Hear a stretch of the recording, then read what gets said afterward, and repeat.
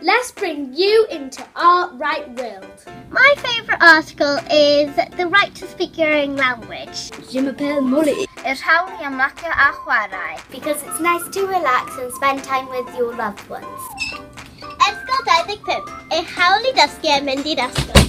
One of my favourite rights is that refugee children have the same rights as children born in Wales. They help us to have a good education. Everyone should have education so they can have a good job and a good life when they grow older. Every child should be treated fairly. You're right to become the best that you can be because it's good to believe in yourself. You should respect your rights and don't take them for granted. Ysgol Dinbych y Pysgod, ei hawl I gyfarfod â ffrindiau ac ymunio mewn grwpiau a clwbiau.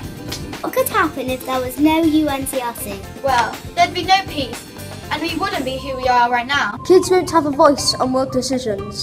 The UNCRC is so important because it lets children have a voice and be listened to. The convention changed the way children are viewed and treated.